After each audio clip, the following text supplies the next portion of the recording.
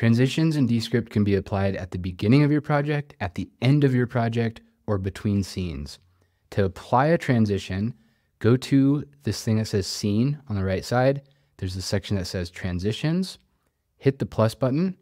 And with transitions, you can either choose in or out. And that refers to applying this transition to the beginning of the scene that you're currently in or the exit of the scene that you're currently in. So if we do in, I'm currently in scene 1, this is going to be how the video starts.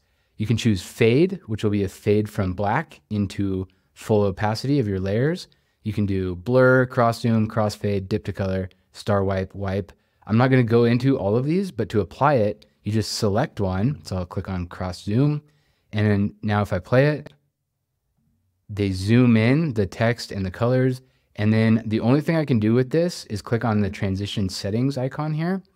And I can change the duration of it. It defaults to 0.4 seconds. I can change how dramatic that blur is.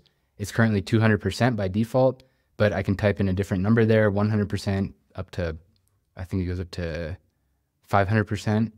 And then you can change what it is. So if you click on the cross zoom, you can change it to blur. You can change it to crossfade. Let's try that. That's what it looks like.